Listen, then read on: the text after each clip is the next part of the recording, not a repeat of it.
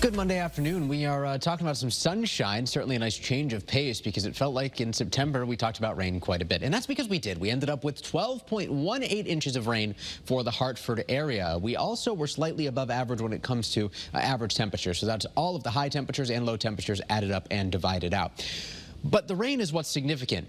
If you recall, a couple months ago in July, we ended up with almost 14 inches of rain for the Hartford area, which is the fourth wettest month on record. Well, September of 2023 is the sixth wettest month on record, the second wettest September on record. Records go back to 1905. It's only beat out by September 1938 when 14.59 inches of rain fell.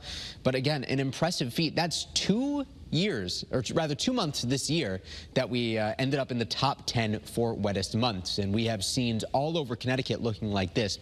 Andrew Urban sent this in from McLean Game Refuge in Simsbury. The waterfalls across the state have just been raging, and we do have one flood warning still in effect. This is for the Farmington River at Simsbury, where minor flooding is ongoing. But the good news is the river has crested, and those waters will likely recede either later today or tomorrow. So we're moving in the right direction, and we have plenty of dry time to help dry things up, at least for the next several days. First Alert Live Radar, Connecticut's only live radar, scanning the skies with nothing to show. Temperatures climbing nicely across the northeast, 73 in Hartford, 74 in Albany.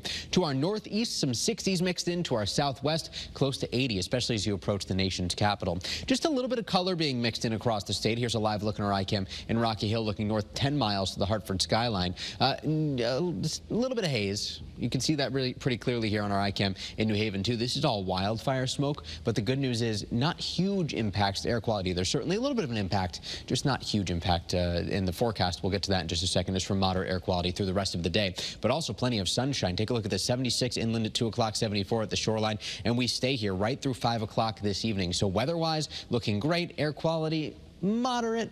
Forecast for the remainder of the day. That's what these yellow dots signify. Not as bad as it could have been, but still not great. Tonight, patchy fog. It's comfortable. Temperatures drop into the 50s for most. Tomorrow, possible record warmth as we soar into the 80s.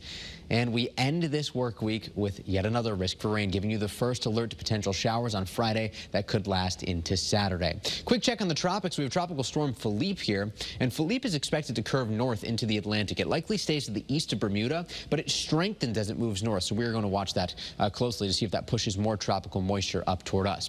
For us, though, the big story is certainly the sunshine and warmth. Tomorrow, 84 inland, 80 at the shoreline. The record for the Hartford area tomorrow is 85, Bridgeport 80. So we're forecasting near record warmth.